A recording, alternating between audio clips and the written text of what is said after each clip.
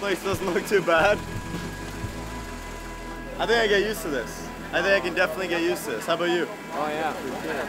You know, we haven't had too many luxury stops, and this, in our final race, this is so nice.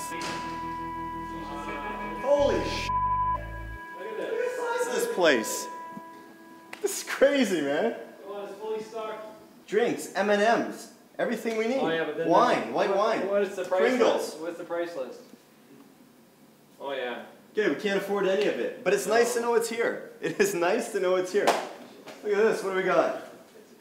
Empty drawers. We can put whatever we want in there. We can put bike tools in there if we wanted. Look at the staircase. Oh my God, can you believe this?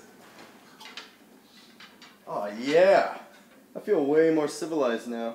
Soaker tub, jacuzzi styles. I can sleep in here. Like this is pimped out to the max.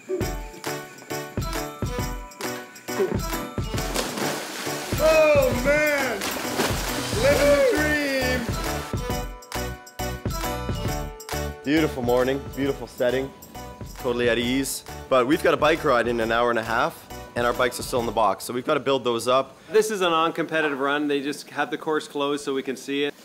All right, the grand unveiling of the winner's bike. There we go. It's a full carbon frame, so it's really light there.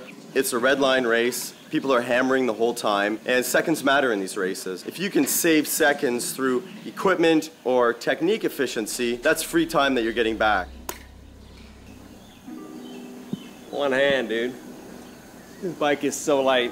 You know, it's a different kind of race for us. I don't race triathlon, so I don't ever go up against triathletes. Today's a good day. Get back on the bike. I haven't been on the bike since I was back in Canada. It'll be good to get riding, check out the course. Ready to rock.